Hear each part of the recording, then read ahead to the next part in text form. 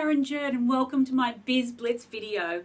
Today I'm asking the question, does telling it like it is make me a mean person?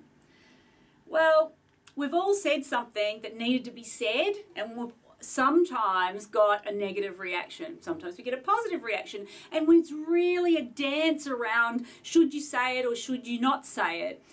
My answer to you today is no, it doesn't make you a mean person. I think that in your heart, if you need to say what you said, then it needed to be said. And I have had many a times when, people have called me lots and lots of names, and I'll stick to mean for this video, but call me mean because I've said it like it is.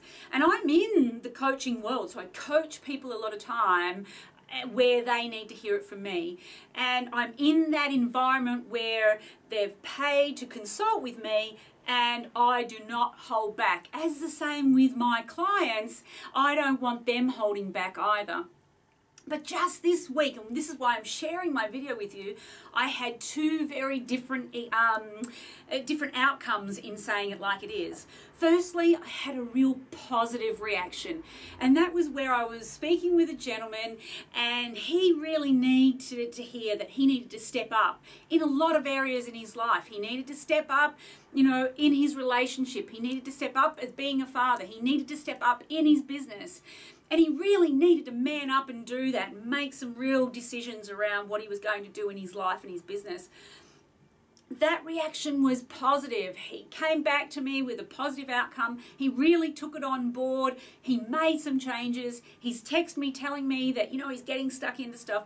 And it was a real positive change in his life. And that's what I love to do all of the time.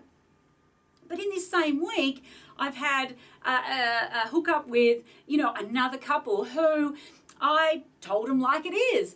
And, again, I didn't hold back, as I do with all of my coaching sessions. But in this instance, there was a real negative reaction.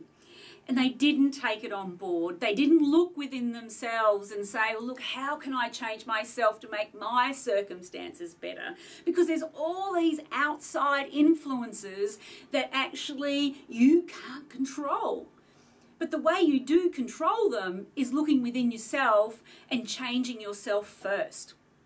And I always have the saying, and this is what I told both of these clients of mine, is that, when crap happens in my business, I don't go and finger point and tell people, say, well, they're shit, that's shit, the environment's shit, the government's shit, the economy's shit. I don't say any of that. I look straight within myself and go, did I manage well enough? Did I look after my team? Did I look after my clients? Did I look after my strategic alliances? Did I nurture all of those relationships? What can I do to make myself better?